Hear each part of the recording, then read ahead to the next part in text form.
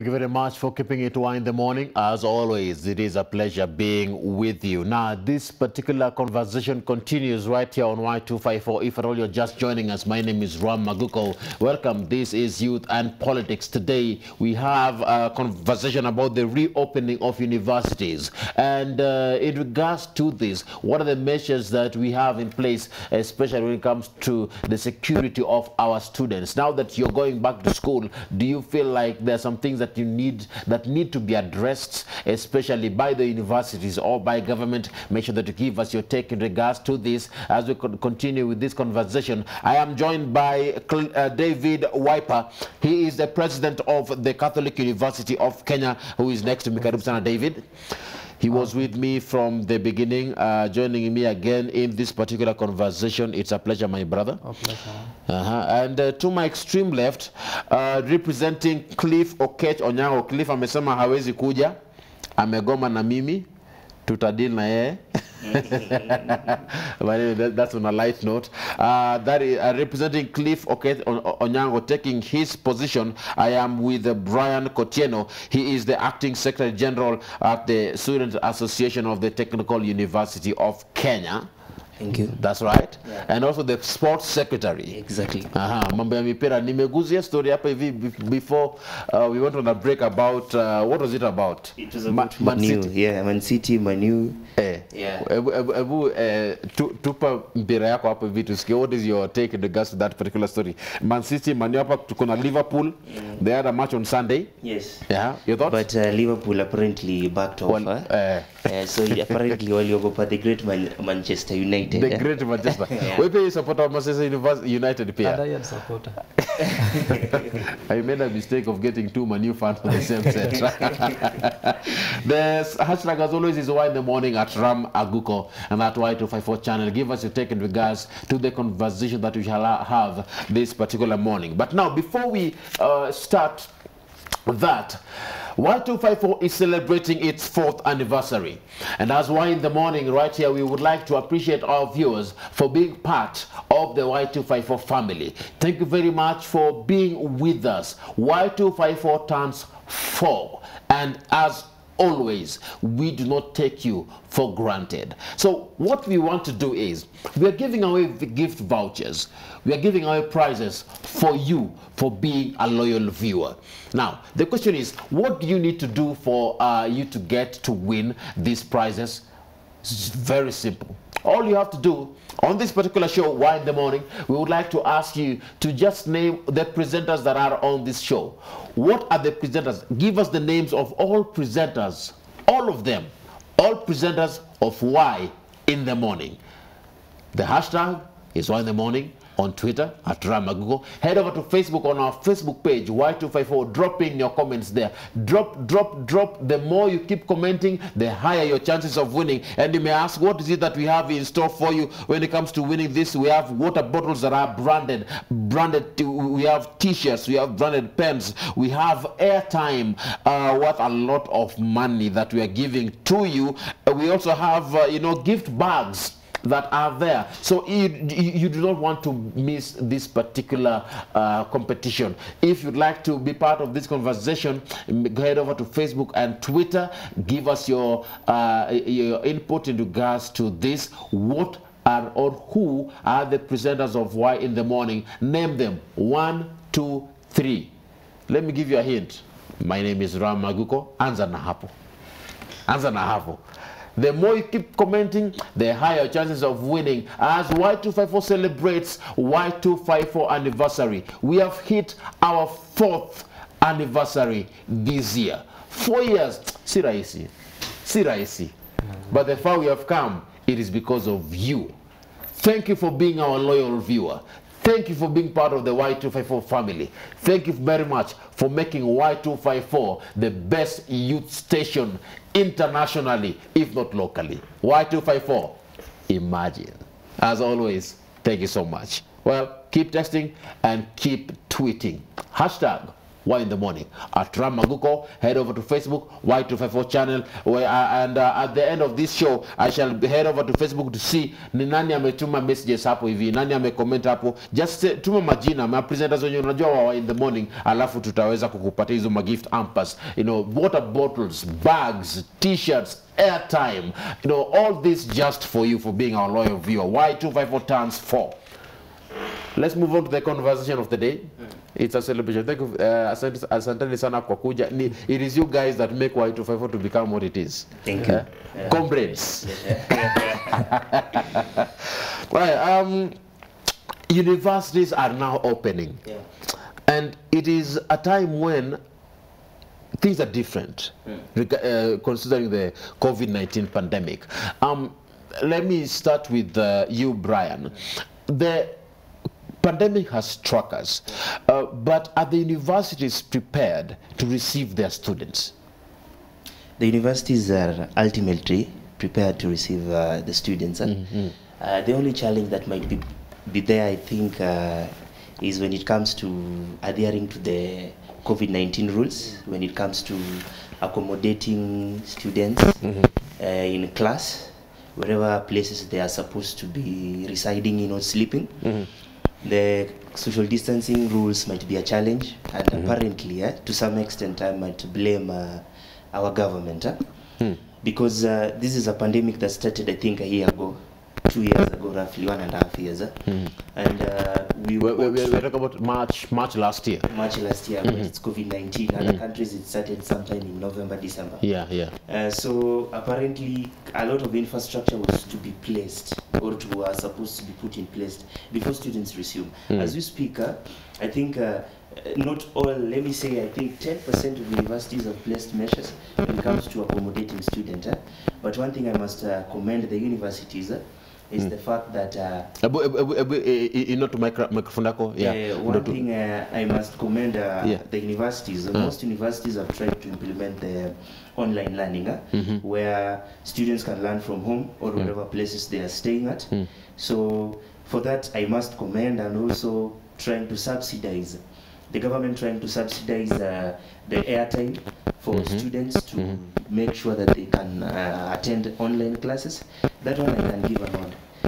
We are prepared in that, but when it comes to accommodating our students in places of residence, places of class where they can learn, I think we are still behind.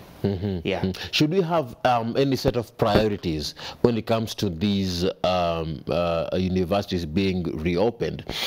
Since we are seeing students coming in numbers, initially we had students going for online classes. Should we fully go back to the normal interpersonal learning, and what priority should we put in place right now, online or interpersonal? Wiper. I think first of all, you asked a question of preparation. Yes, I think we have to say that yes, we are prepared as the varsity, as the students' body, and I know even from the administrative side, they are very ready to receive the students back, because they have laid foundation. I think the implementation of the MY protocols and their adherence, that is no longer a problem as at now. And again, you have asked whether we should resume now physical learning and fully, or we should remain online. The priority that we should. The priority, I think, one thing that has been put in place is robust investments on online learning, especially on my university, and that is Catholic University of Eastern Africa. And I engaged my brother here. He also told me that that is something that they have now operational, and it is very active. So I think there is no time, and the thinking of that we should now resume physical learning in totality should not be there. It should be unheard of. I think moving forward, what we should put, or what we should have as a priority, or what we should have as a model of learning, is the blended mode, where we have got both online and on-site. Students, I think we should now ensure that we invest fully in this, and the universities now have to wake up to this call, and to ensure that there is thorough investment that is enhanced, or that is put into place to ensure that the online learning continues. And at the same time, we have got the on-site classes ongoing. I think because you know this is something that was never anticipated, and it came into place, and you know it really affected us. And now moving forward, we should live with that. We should be ready for anything, because we do not know what will happen tomorrow. So we should put this into place, and it is one thing that we should always maintain. What the beauty of this is, we are having this conversation with student leaders. That's the beauty of this. We're having this conversation with student leaders, people who are on the ground and are taking the center stage. You are at the forefront when it comes to handling your fellow colleagues or comrades. Exactly. How is it in your school, particularly during this time that you've been, interacting? How has it been in school learning?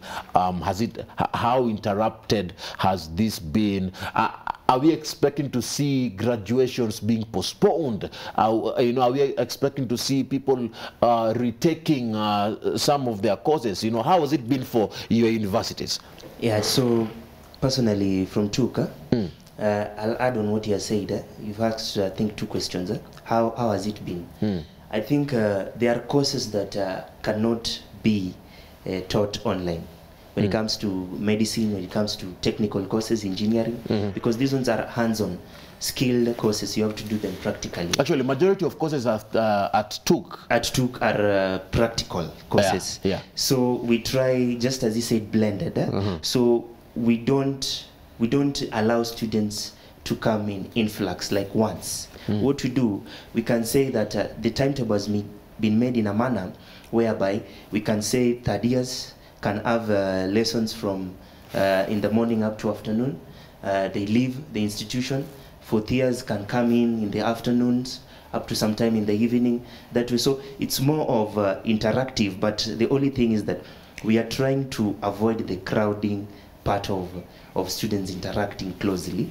So we create more space by allowing students to come as per their level of education. Graduation cannot be postponed. Last year we did online graduation. So what the university did, the only audience that were allowed were the administration, the council, and the people, the academia, the all academia, maybe with the student representation. Then thereafter, the graduates will follow the graduation online. Now, my issue is particularly before I come to choir. Graduation can't be postponed. It can't. Yeah, you can just do it online. Yes. But considering the fact that some courses need you to be physically present, and you can't be physically present, there was for the past few months, people were told to go online. Can that affect someone's progress in school? When necessity requires that you have to attend a practical or a class practically, it has to be postponed to a time whereby it is safe for you to come. Because you cannot, this is a process you have to undergo, and you have to be refined so that when you graduate, you have to be a product that is refined. Yeah. So if it is not possible for you to attend it practically at that moment, then it has to be postponed. So you guys postponed most of your classes? We did postpone. So what we did, being that we could not postpone further, the courses that will be done online were done online, so that at least the population or more spaces will be available for those practical courses to be done in the institution, to avoid close contact. Yeah. Let me come to choir. Okay. How was it in choir?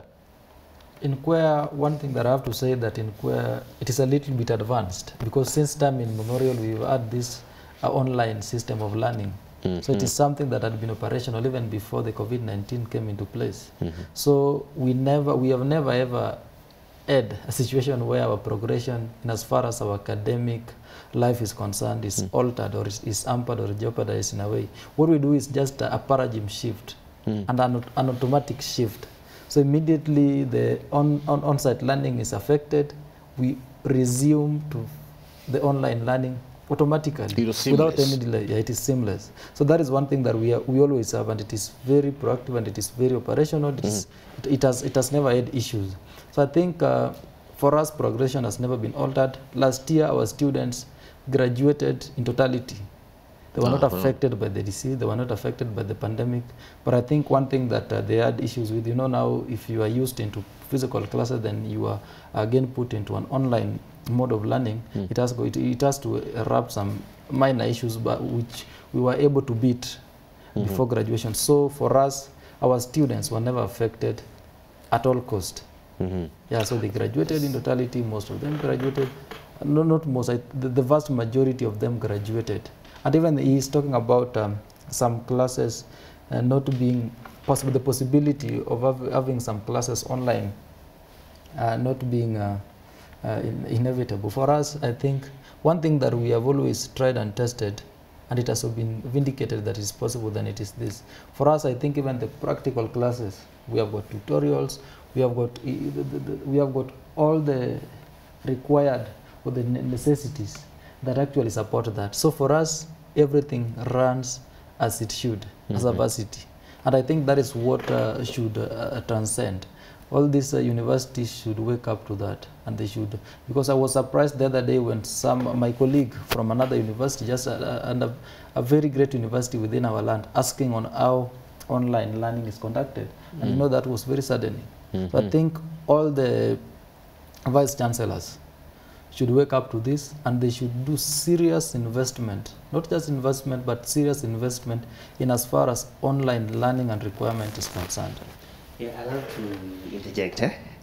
So, we have just like private sector and public sector. So we have private universities and public universities. Public universities are governed by government policies. And you know how government policies at times can be so tiresome. You chase something, resources and everything sort of that. I think today's paper, there's the UON account and KU accounts have been freezed for purposes of not remitting taxes. So you find that we have financial challenges. Every good thing requires finances, and you also know that. If you need something nice, you'll have to have money. So that I will have to defend the public universities. Because for Kwaya is private. And TUK is public. Is public. Because so when it comes to such kind of policies where we have advanced online learning, public institutions are to blend in, because public institutions accommodate people from different walks. Someone from Turkana who has never even interacted with a smartphone. When it comes to the institution, this is the first time maybe the school might say that you have to have a laptop. So you have to learn, as compared to a private institution where if you go there, you have to go based on your pocket. So we have to do some element of learning. We have to do sensitization when it comes to teaching our students on how to use some gadgets, or softwares. And finally also, I know you might find this absurd, but public institutions have some very old fellas, professors, who even if they had to be taught on how to teach to the online platforms. For us, it's Knet. And they had to be taught for them also to come and use it on us. So, so the students are to be taught at the same time. The lecturers also are to use be the taught platforms, the online because platforms, due to their position in life. Due to their position in life, apparently. Ram, I think universities are governed by the policies from the Commission of University Education and the CLE, the Commission of Legal Education as well. So I think a certified university should not again say that a public universities, even as he is talking about them lacking sufficient funding and funds from the government, and so that actually hampers their activities big time. And I don't think that is true. Even us, even the private universities, like for instance, the Catholic University of Eastern Africa, entered a pact with the government. And so as we speak as at now, even private universities enroll government-sponsored students. Now, this is a question. Are you saying that functionalities between public and private universities are similar? I don't mean that. I know that there are a lot of variants and differences between a private enterprise and a public enterprise. So there are very there are some quite differences. But So I think you agree with what you but in as far as the academic process and planning is concerned and the policies that govern them, then there are no differences. Even for us, even as we speak, we also have got veterans. We have also professors who are aged enough.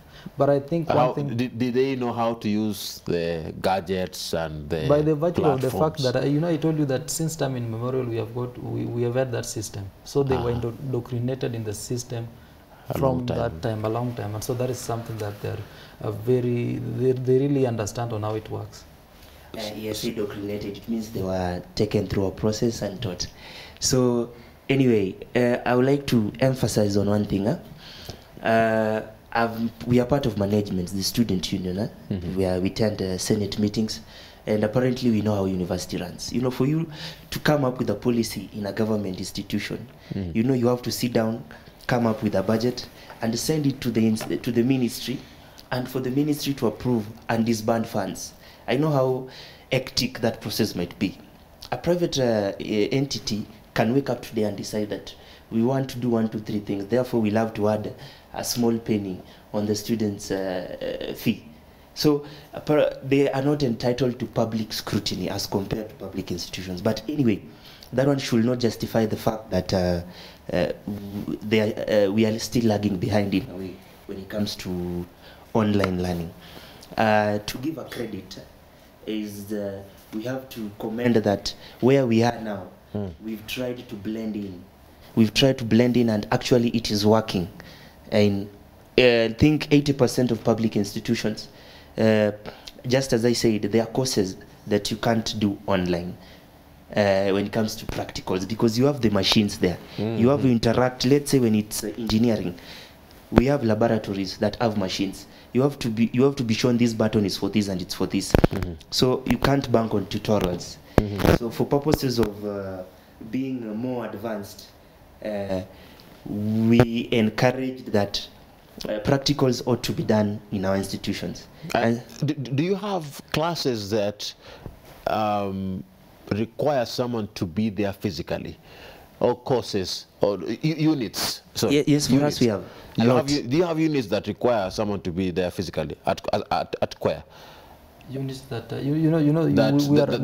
are similar. Those are science courses. Science, exactly. Our institution also offers science courses. We have computer science. We have got health sciences like nursing. And but you are not affected. Even the government has been considerate. You remember in the second closure, they exempted some courses that they understand that it is quite a problem studying while at home. So I think even the government from their side are very, very skeptical, and they understand this scenario better.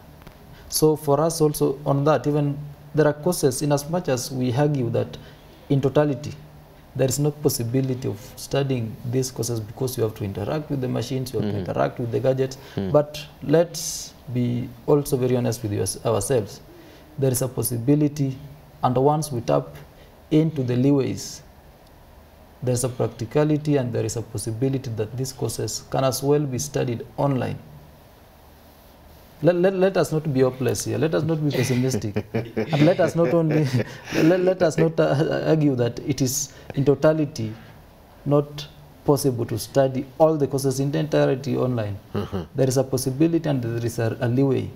Let us just be. You know, one thing that we also have to understand is that the practical classes, like they say, they should be treated as special needs.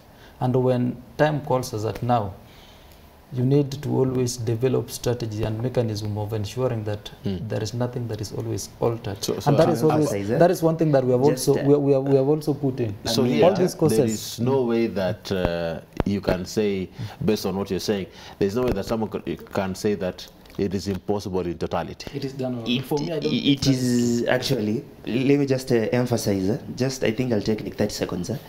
I'll give an example. In our institution, we have a Boeing jet engine for aeronautical engineers. There's also an option of trying to go online and see the tutorials from the online. And I am interacting with that engine practically because it's in our institution. So I go and I'm being shown the hydraulics part of it and everything, and I see it and interact with it.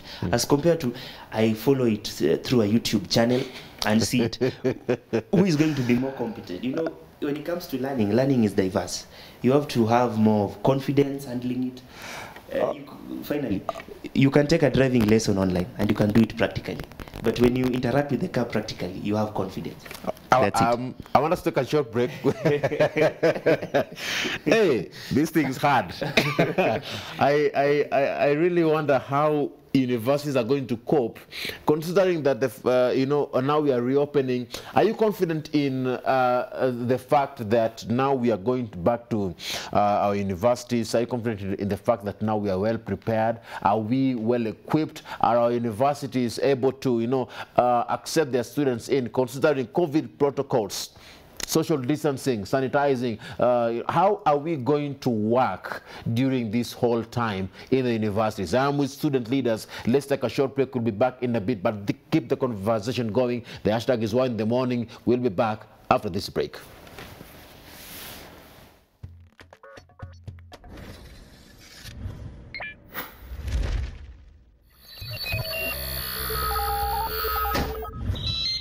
Y254.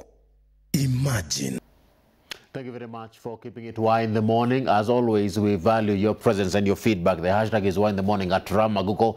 And that Y254 channel, keep casting, keep tweeting. Just as a reminder, Y254 is turning 4. Make sure that you engage with us. We would like to appreciate you for being a loyal viewer. We are giving away gift hampers, bags, t-shirts, pens, airtime worth so much just for you, for being part of the Y254 family. On all you have to do to win all these gift vouchers is just tell us names of Y in the morning presenters right now. Make sure that you head over to Facebook and Twitter. Y254 is where you can find us. Drop in your comments in regards to that. Who are the presenters of Y in the morning? Answer 1, 2, 3, 4. Can I give you number 1? Ramaguko. Give you number 2, 3, 4. As many as you can. Hata kama unafika 100. Presenters of Y in the morning. Make sure that you do that on Facebook and on Twitter. The more you comment, the higher your chances of winning these gift vouchers. Y254 turns 4. Let's move on to the next, to the very last conversation. Remember, if you're just joining us, you're just in time for the next part of our conversation. I am with the youth leaders here, David Wiper, who is the president of Choir. I am with Brian, who is Brian Kotieno, who is the acting Secretary General at the Technical University of Kenya. It's all about reopening of schools. Are we ready? Let me come to you, David. How comfortable are you at a time like this when it comes to student learning? And particularly, let me draw your attention to the fact that students are different when it comes to the ability to acquire some of these materials of learning, especially when it comes to online learning, because some can afford, some cannot afford. I'm looking at the government initiatives that have been put in place to ensure comfortability for students so that they can be able to go online and do and attend their classes. At a time like this, how far have we come in ensuring comfortability of student learning? Okay, thank you so much, Ram. I think I would start by expressing my sincere gratitude to the President of this great republic for once again according us an opportunity to resume physically to schools. But just like I told to you earlier, that I still maintain my position that this university should not go back to, in totality, to physical learning. We should ensure that we embrace online. Not online, but both. A blended both. So one thing that you have talked about, you have asked about the disadvantages. You know, some of the students, we understand, we don't come from similar backgrounds. So there are always some limitations, and there are always some disadvantages that a certain group of students encounter, especially as far as the online learning is concerned, where you need some materials that might not be affordable to all of us. For instance, the laptop, For instance, their ability to afford data bundles each and every time. It is always a difficult thing for the students, and it is always tough for the students. So one thing that I would like to beseech our government to do to us, and I would like the ambassador, the PS for the high institution of learning under State Department, Ambassador Nabukwesi, to ensure that just like we agreed last time, because we had got a consultative meeting or a consultative forum between the students' body, the varsity management, and the HELP department, and they really agreed that they are going to give their support and to offer their support in as far as the online learning is concerned. We agreed, we offered a request to them, and they said yes to the request. So the pact and the pact that we signed with the HELP is that they were to facilitate the online learning through the provision of laptops. So there are laptops that they are going to provide the students with, and I think it was a project that was supposed to commence from next year. So I think this is one thing that we should again rethink and relook into it, so that the government should ensure that it does not wait until that time of next year. It is something that they should come out and roll out as early as at now. They should be prone to. And one thing that just before I conclude is that the government should foster partnership program with network service providers. Like we have got the fiber, we have got Kenneth, we have got Telcom, we have got Safaricom Home, so that it is always subsidized. They always offer subsidized bundles for the students. And the government must also ensure that the students are always fully equipped with the funding from HELP. It should always be pronto, and the students should always not go penniless, because it is a time that calls for financial efficiency. So I think that is from the government side, that is what they should do. And from the student side, we should always offer a goodwill. The apathy that was sometimes seen there in their back should always be ignored. I think it is a time that we should go fully into the online learning, and let us embrace it. And with the opportunity that we have to get back to classes, please let us adhere to the protocols that are put in place by the MOS. Okay, for me, is there anything that the government has done for the continuing students to make sure that their learning is smooth? No, there's nothing. No. No. Entirely. Entirely. And is there anything that the government is going to do for those who are going to join universities in future, probably next year? Yes. But they've held consultative meetings. I'll specify on the same. The government was to sponsor students. Help allocation was to be increased, and laptop allocations was also to be given. But for the continuing students, the situation is the same. For the continuing students, the situation is the same. Is it true? It's the same. Because the only thing we can talk about is we would like to appreciate the private sector. We would like to appreciate the private sector. I'm told that your mic is causing an issue, so just hold the top of the mic there. Yeah. So I would like to appreciate the private sector, institutions like Safaricom and other telco companies who have decided to subsidize data bundles for students. We need to be very specific on this, because we are here to represent, but not to lie to ourselves. Is there anything that the government ought to have done? Yes. Thing like giving students, the government would have allocated a certain funds, so that our telco companies will allocate students by virtue of a registration number allocated in an institution for us to be given airtime. Nothing has been done other than data being given by the private sector. So we need to call a spade a spade. And laptops? Laptops have not been, there is no institution, or the government has not issued any laptop to any continuing student. No allocation like that. The situation is still the same as it was for the continuing students, and I'm very specific on this. And the forum that student leaders had with the PS was that this was a future thing. This was something that was to be planned and was to be given, but not necessarily now. For now, our students are really suffering. And if there's a plea, or if there's any way that an initiative can come up, or the government can come up with an initiative to cushion students on the same, I think we'll really be grateful. So you're dismissing his allegations about. I'm not dismissing, but this is my point of view. It is outright that he is dismissing whatever I was trying to actually put forward. But I think we also have to be, we just have to be honest with ourselves. You know, the scenario at hand, it is something that was never anticipated. It is something that nobody envisaged. So even these initiatives that we are talking about, these programs that we are talking about, they are occasioned by what has transpired and what has been caused by the COVID-19. And what I think I should tell you this, students are always offered money by L, but we always insist that they have to.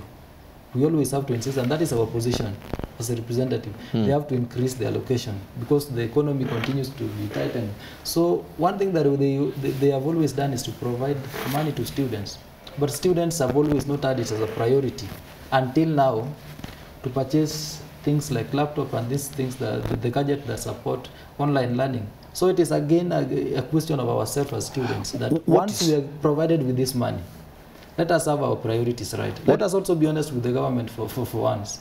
Let us have our priorities right once offered that money by the government. In the past, they have been offering just money to us through help. They have been offering us loans.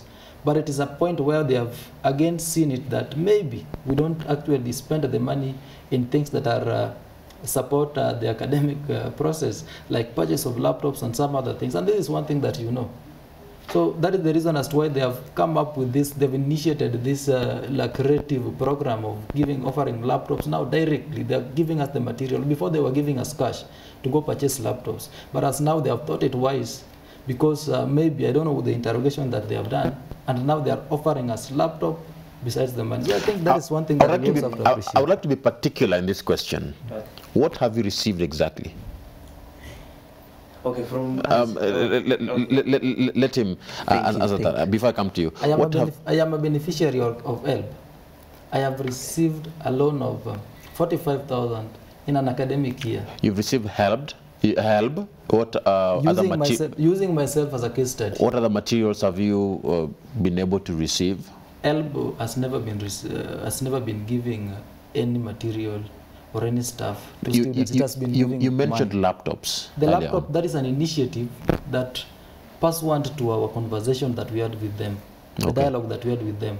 That is a program that we insisted that they have to roll out. And they said yes. For the data, we have been doing partnership as a university with the Kenneth, and they have been offering subsidies bundled to students. Right. For the government, I think that is the reason as to why I offered a proposal to the government to now engage the network service providers within themselves, within their capacity, because we know that they have got an high authority. Okay, on this, before we conclude on this, you know, we were talking about reopening of university during COVID-19 times. I've been receiving help. That is by virtue that I went into a university. So I wouldn't say that that is an achievement that the government has done, because it's something I received before even Corona came, and it's still constant care. And the question was that, is there any cushion that you've received from the government? Not really. All we've done is consultative meetings. So far, what do you think it could be the solution? Because yes, you've had consultative meetings. Yes. These meetings, aren't they geared towards a particular solution? Yeah, they're geared towards a particular solution, which ought to have been helping us during these times, not necessarily future case. And the solution that I would try to suggest was immediately this pandemic came, the government ought to have tried and let's say help allocation would have been done immediately, not necessarily having meetings and consultative meetings to cool tension, because you know how our leaders are, and possibly will be leaders in future, and we have to talk about these issues, because I'm talking about a student who is in Rongo University. We interact. Trust me, the only thing that I can say that institutions have done within ourselves is maybe boost our internet connectivity and Wi-Fi connection. Other than that, I don't think there's anything we have received so far. What would be your message to your students, those that you lead, who are watching you from home, now that people are going back to school? Because I want us to bring this to a close now. This is my message to our students. The student bodies, in collaboration with administrative institutions within our universities, have tried to come up with modalities whereby all students can be accommodated in our institutions. Don't feel ashamed to come out and talk about whatever thing you're going through. We are here to help each other. And as per the Technical University of Kenya, we are fully prepared. There was a Senate meeting, I think, just before the president announced the measures. Exams were done very well, and our institution is prepared to receive students wherever they are. And karibuni sana. Watu warudi shule. David, your word as the president of the choir to your students, those who are watching you. Mine is to support the administrative role and the objective and obligation, because I think what my brother is doing, and you know that is his responsibility as a student leader, to invite students back to school. But I think for me, mine is just to back, because for me, my institution has done it. They always act very swiftly. Immediately the government communicated it was done, and now we have got the strategy on how we are going to get back. But one thing that I have to encourage them to do is to understand that COVID-19 is still here with us, and we should actually, because now that it has been reopened, it is an individual's responsibility to take care of him or herself. So the students come back to school, get back to classes, and we promise you that the online mode of learning and the on-site mode of learning is going to be a blended. We are not going to run away from the online now, that because the government has offered us an opportunity to get back to classes. We are going to continue, and we are going to perpetuate the online learning as well continue or perpetuate the side of the on-site learning. Thank you very much, David and Brian. Thank you. Because of the interest of time, that's what we would like. That's the point where I would like to end this particular conversation. I'd like to have you guys again. Next time tuguzie, what do students feel about BBI? We are really waiting for that. In our affect as student leaders. You support BBI? For me, I support BBI because it's only a fool who doesn't accept change. My position on BBI for me, let us be serious. Now there is a conundrum in BBI. And if it continues, even as the assurance and the support that we had promised, we are going to withdraw it. You're going to withdraw it? Yeah, we are as students. As students' body. Students' body. Because of the conundrum, but we are seeing from the county assemblies. Gentlemen, we shall have this conversation on BBI and your take. But thank you very much. I was with Brian Kotieno. Thank you. From Technical University of Kenya. Yeah. I was with David Wiper from Catholic University of Eastern Africa. Thank you very much, everyone, for joining us from home. The hashtag, as always, is Y in the morning. Keep participating, keep commenting. Now, remember, as I said earlier on, Y254 is standing for, and as we celebrate our anniversary, we would like to appreciate you for being our loyal viewer. Make sure that you give us information in regards to what you feel about Y254, how far we are. You know, we are celebrating you. Now, for you to be part of this celebration, all you have to do is, engage with us. We have posted a question on our social media handles. Make sure that you head over to Facebook and comment there. Drop a comment or to Twitter. For Y in the Morning, who are the presenters of Y in the Morning? Give us the names of the presenters that we have on this particular program, Y in the Morning. Who are the presenters of Y in the Morning? What are their names? 1, 2, 3, 4, 5. Keep commenting there. Answer na majina. Tell us who they are by name. And the more you comment, the higher chances of winning, branded water bottles, T-shirts, airtimes, bags, all in store for you. Y254 is standing for, and for being our loyal viewer, we have these gifts just for you. So keep texting and keep tweeting. We are taking a short break. We'll be back in a